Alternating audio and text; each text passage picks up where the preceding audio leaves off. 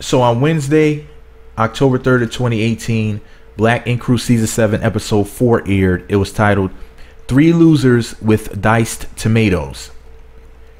Your girl Sky got into a fight with a guy, I think his name was Herb. Anyways, here's what she had to say about the scene. Bunch of laughing, crying emojis and heart emojis. Oh, and I do the shit all over again. So somebody named Token Black Kid said, my thing is, why when women swing on a man, it's not an issue, but soon as we defend ourselves in a situation, we're the bad guy. Like a wise woman once told me, you want to fight a man like an N-word in the street, you're going to get your ass beat like one. And Sky said, it's no issue. He got his ass whooped, laughing, crying emoji, heart emoji. We both got hit. And Ted said, and I'll go this way every time you do, shrugging emoji. I love you. In other words, Ted the zombie, the man who has no brain except for the one in his pants, who does nothing but smash women and sit on a couch all day, would attack a man again for Sky, even if she throws the first damn punch. I mean, the woman has attacked how many damn people? You know what I mean? But anyways, guys, I made a separate video, you know, giving my opinion on it. The title of the video was Sky and Ted Fight versus Herb. Made me so mad. Hashtag MISANDRY on hashtag Black Ink Crew 7. So that was the title of the video, and I posted it earlier. But anyways, guys, what do you guys think? Do you think that it was wrong for Sky to put her hands on that man?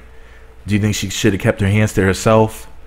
Do you think that Ted was wrong for stepping in it? How do you think they should have handled it? Do you think that Caesar should have stepped in it? Hey, if I was there, listen, I would have helped dude out. I wouldn't have, see, he was already trying to fight with Caesar after knocking Sky out of her wig. Her wig came off like it was attached to a string, and somebody just went and just pulled it right off her head like in one of those prank shows, you know, or something like that. But this is the thing, man. If I was there, I would have helped dude out.